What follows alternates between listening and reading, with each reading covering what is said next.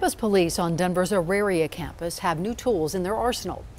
These new tools have students concerned about where they're coming from. Denver 7's Micah Smith went to campus today to sort out the facts.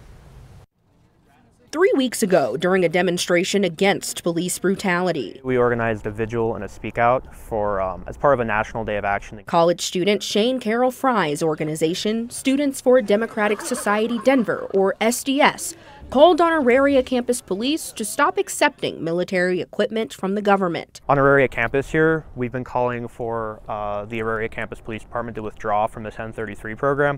The 1033 program is a program that they can get military weapons from the Department of Defense, so like M16s and, military vehicles. We took a closer look at the exact equipment campus police received and found the department accepted 9 reflex sights and 1 unmanned vehicle. But that information is doing little to soothe SDS member Gerald Mueller's concerns. The fact that just being a part of this program and knowing that they could have access to so many things that are completely unnecessary and completely dangerous. Mueller says SDS started a petition asking campus police to not accept military weapons from the government program. Things like golf carts and binoculars, and I'd rather not our student funds be paying for that, but we need to know that we can trust them in this program by agreeing not to purchase any more weapons. In a statement, campus police told us the program helps them prepare for any situation and, quote, these preparations do not include the use or possession of military weapons. The statement went on to say campus police, quote, met with the Students for Democratic Society over the past several months to address and respond to their questions regarding this issue. We are against campus militarization. Mueller says SDS doesn't consider the matter settled until students are guaranteed military weapons don't end up in campus police officers' hands.